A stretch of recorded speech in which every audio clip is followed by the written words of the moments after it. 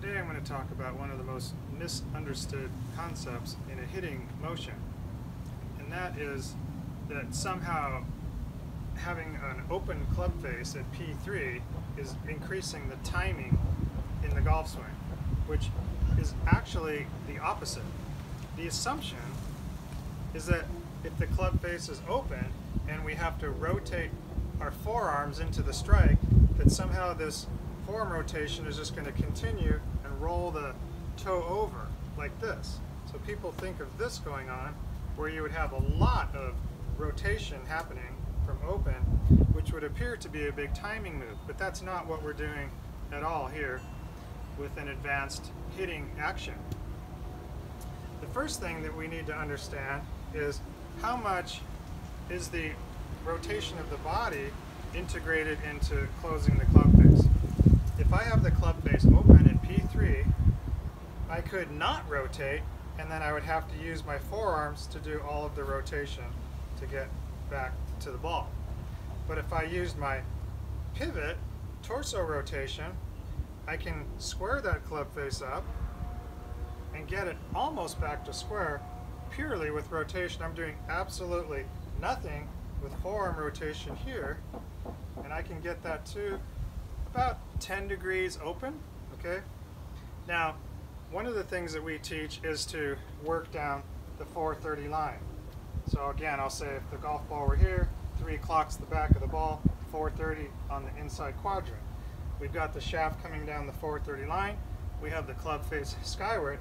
I make that same motion of the body rotating, and I can get that club face to about 10 degrees open. Okay, and that's just with body rotation. Now the other point of confusion is that we have to uncock the wrists also to get to the ball. So if I put this ball here,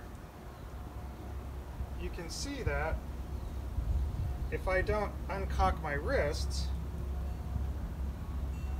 the club's going to be here. So I've got to get my wrists uncocked down to the ball. Okay. So this motion, when the torso is rotating, we have to uncock our wrists to hit the ball. Okay. So that's critical that we understand that. The motion of the forearm rotation and wrist cock have to happen in unison. They have to happen together.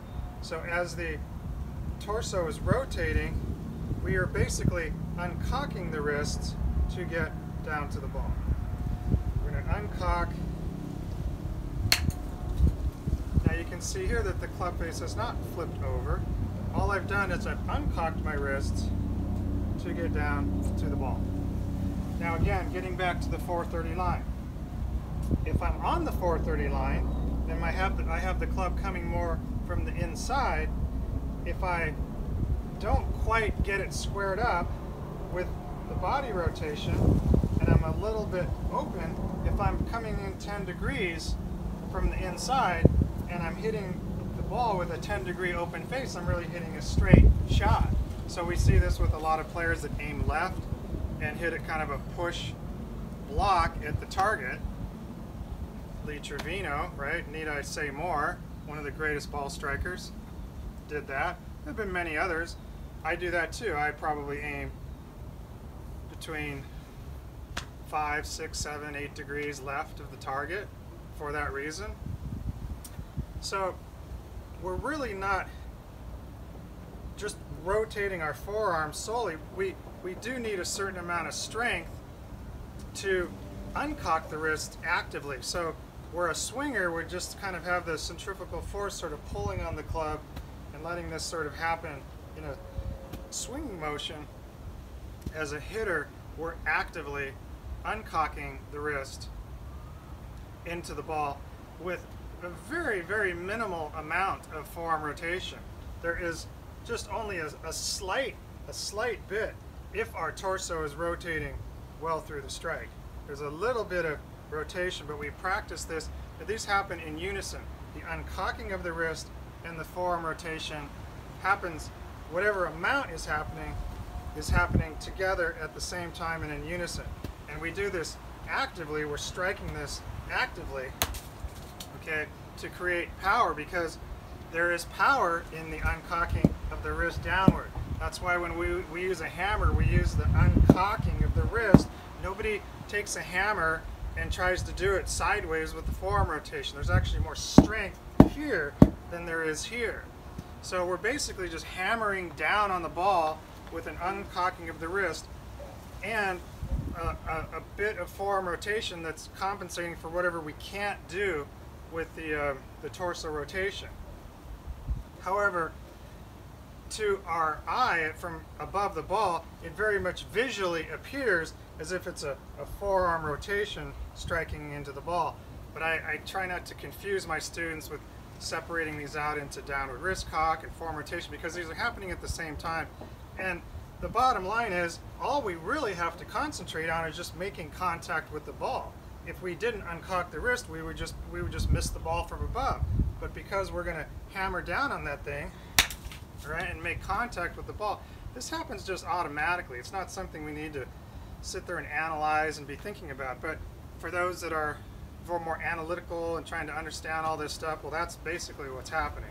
Where there is a slight bit of rotation, forearm rotation, mostly a hammering down onto the ball.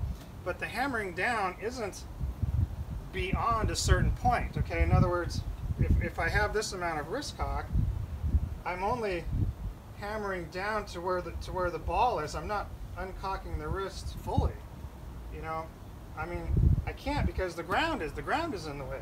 So of course we're going to see the shaft and this left wrist. We're not going to see this unless we were trying to swing like Mo Norman did, which is an entirely different method. We're going to see the shaft and the left forearm, an angle here. It's not going to be this angle. We're going to hammer down on it, but we're still going to have that angle. Now, from there, once we've done that, I mean, I can sit there and stop that hammering down. I can stop here. I can go really hard and stop here. I could stop. In other words, I could stop here. I could stop here. Or I could stop here, right? This is more spatial awareness. This has nothing to do with timing, okay? So what we're doing is we're creating a situation where our entire body is acting like a hinge on a door, okay? There's no, don't have to worry about timing on a hinge on a door. The hinge is going to go back and forth. It's secured at the door frame, and it goes back and forth, and nobody's worrying about the door opening wide open and then closing and hitting the door jamb. Nobody's concerned about the timing, because there's no timing. It's just moving on a hinge. So we have anchor points in the ground. We can create a situation to where our body is just acting as a hinge, and we're just hinging. We're taking timing out of it. We're increasing the range of motion by opening the club face. We want that club face open, so that it gives the green light for our body to rotate into the strike, okay? And I can come through, and the more open and cleared out and faster that I am, the less I even have to use any forearm rotation at all. We really want to feel like, if I've got this right wrist bent back, okay, and that appears to be open, I come in and strike the ball, bam, I'm square, and I just keep that thing looking at the target. There's no timing going on here at all. If I cross this point, there's no timing. I don't have to worry about any timing at all. Just hitting this right here. This is the same thing that we're doing in the golf swing. We're here, we're just hitting the golf ball. We're just taking the timing out of it. We're not flipping. We're not straightening the right arm. We're not closing the face. All that timing stuff, we're not doing any of that. We're just rotating our body level, squaring up the club face as much as we can with the rotation, and hammering down, which is a spatial awareness issue. I've got it, am I hammering here? Am I hammering here? Here? Or all the way down to the ground? So the spatial awareness is an element of coordination that we develop and we practice, but we don't worry about the timing. We're taking the timing out of it. So the more that we're open, we're increasing the range of motion of our rotation. So it gives us the green light. We can save our torso rotation on the downswing, and then as we rotate, and we square up the club through our rotation, we do that in an accelerating way later. So we can save the rotation. Nobody was better than this than Ben Hogan. Ben Hogan used a lateral move, and he saved his rotation, and then came in, hammered down on the ball, everything went around, picked up the speed of his torso rotation, past impact, and beyond.